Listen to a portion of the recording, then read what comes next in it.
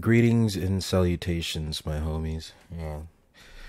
This is your fellow brother in Christ, letting you know that no matter what you're going through, no matter what trials or tribulations that God is putting you through, don't worry about them. Here is a little example. Today, I had just lost my job. Just lost it. My employer, he gaslit me, and when I tried to explain to him, what was going on, he didn't want to hear any of it, and he fired me. But I'm not gonna worry about it, because Matthew 6 verse 24 to 33, take no thought for your life. Hold on, where's my Bible at? I'm gonna go to Matthew. Hold on, let me read right here. Let me go to Matthew real quick. Here we go.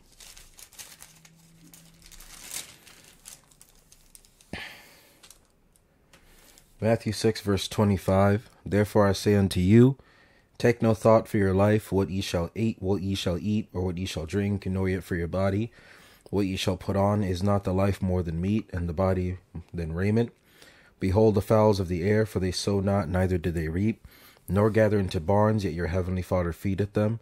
Are ye not much better than they? Which of you by taking thought can add 1 cubit unto his stature? And why take ye thought for raiment? Consider the why take ye thought for raiment? Consider the lilies of the field, how they grow. They toil not, neither do they spin.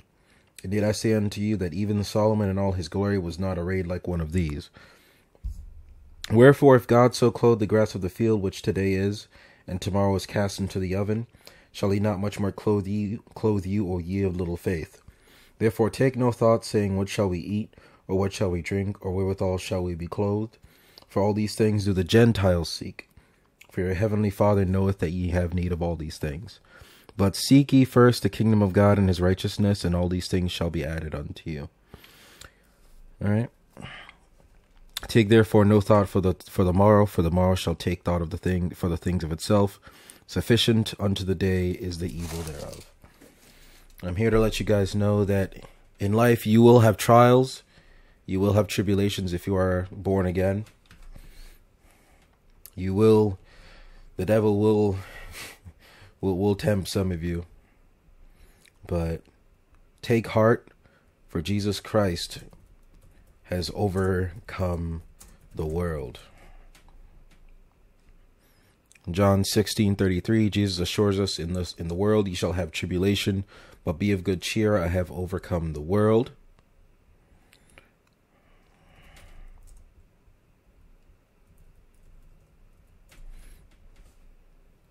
And trials are a good thing. In Romans chapter 5, 3 to 5.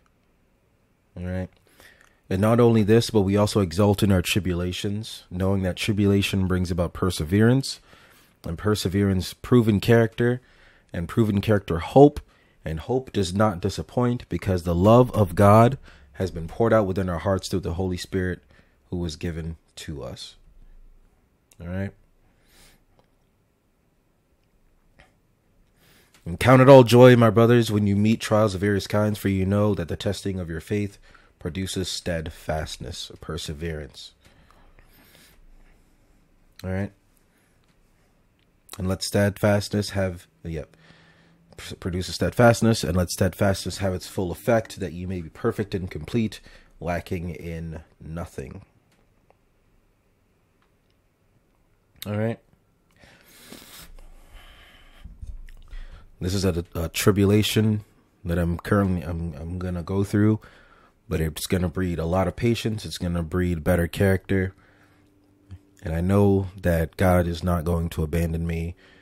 Neither will he abandon you. This is not new. They said, I'm pretty sure all of us have lost jobs before. And you know, your first instinct as human beings, we want to, you know, immediately like worry and complain and, you know, completely lose our minds. But God says there's no need to do that. This could be a blessing in disguise. And to my boss, or ex-boss now, if you are hearing this message, I forgive you. In the name of Jesus, I pray that your business prospers for as long as it can. But I highly recommend that you repent of your greed. I highly, highly, highly, highly, highly recommend that. Because I'm not going to do a single thing. But just understand that God is going to hold what happened today. He is going to remember, especially if you don't repent. If you do repent, to all your future employees, if you repent and don't try to swindle them out of their money or try to add fines or anything like that, well. But if you do not repent, God will hold you accountable on Judgment Day. And I'm talking directly to you. I'm not going to say your name, but you know who you are.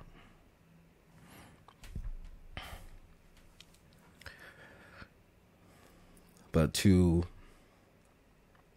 everyone else that is listening to this, and even to the person that I'm referring to, again, I'm not going to say their name